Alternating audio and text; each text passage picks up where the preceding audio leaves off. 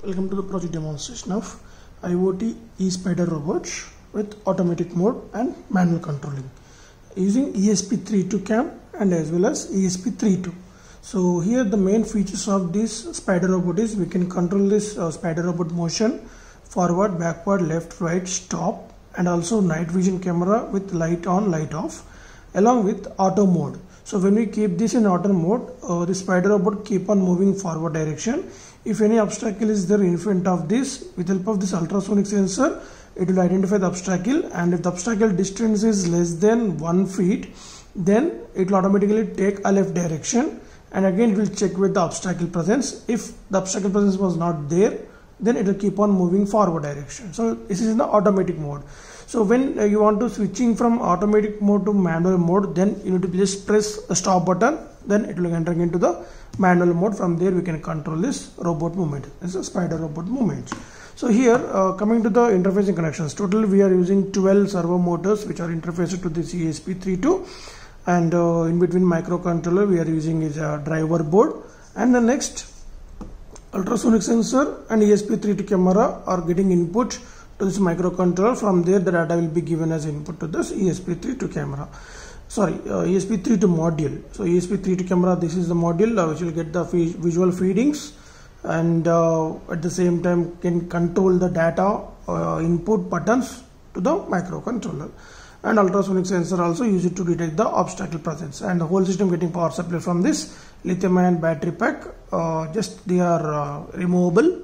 We can charge these batteries and keep them in this one, right? Okay, and while placing the batteries we should take care of the polarities. So the spring side is a negative and another side is the positive of the battery pack. Okay, and we have interfaced these sensors sensor to detect the obstacle, as well as here see this is a main on off switch. Okay, and this is the battery pack where two batteries we are using them in series. So total we are going to get 7.4 volts, but the operating voltage of our microcontroller components ESP32 and all 5 volt. So and servo motors also can work for 5 and 6 volts. So we are going to use LM2596 voltage regulator, which will taking care of converter, means regulate the 12 volts 7.4 volts DC to 5 volts of DC. So that is the main features and the component description. So before demonstration, first of all we need to do some initial steps in our mobile phone, and for that go to hotspot settings of your phone and configure the hotspot name to project 7262 without any space, without any capital letter. Password should be 1234567889. AP band should be 2.4 gigahertz. After enabling the hotspots, now we need to install the network analyzer application. So this is the application available in the Play Store directly. So install this application. From this application only we are going to get the IP address of our camera to control that. Right, all these settings successfully done. Check that properly, and now just on this power supply. Okay, so all will be initialized legs, and then after we can see one device connected in your mobile phone. Now after you have seen the one device connected, go to options, LAN scan, and in that scan operation the two IP addresses, one is our mobile phone and there is the IP address of our ESP32 camera. Just click on that and open. Yes, we are going to get the video streaming directly. Okay, and light on, light off, and just when we press and hold the forward button, when you press and hold, then just keep on moving forward. When you release the button, it stop movement. See now. Okay, so I'm pressing and hold the button, so keep on moving. So just release that, it stops automatically, and again same for the backward also.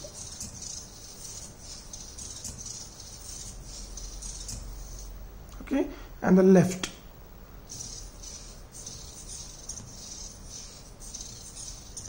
And right. So later I will show you demonstration on the directly working model. Just I am showing the execution here. Right. And when we place in auto mode, just touch it. So now just keep on moving. See. So if any obstacle is in front of that, so it took the left direction. and after that it will check with that. If no obstacles, keep on movement. So when I just press stop button, it's in normal mode. Now let us check the demonstration on the floor. Now let us check this. Yeah, right. So if it's this screen now, so just press and hold the forward button.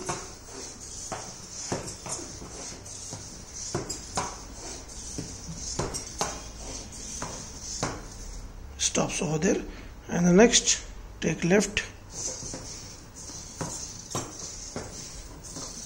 right, and stops, and next take right,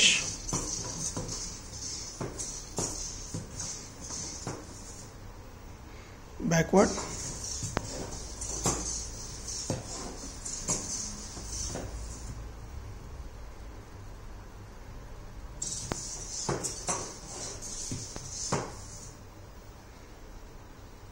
so coming to the auto mode. So let's place it for long distance, right? So now when I place in auto mode, so let's keep on moving. So if an obstacle is there, then it took the diversion, right? So as the obstacle forms, automatically keep on take the diversions, right? When I press the stop, it stops automatically. Right, so again,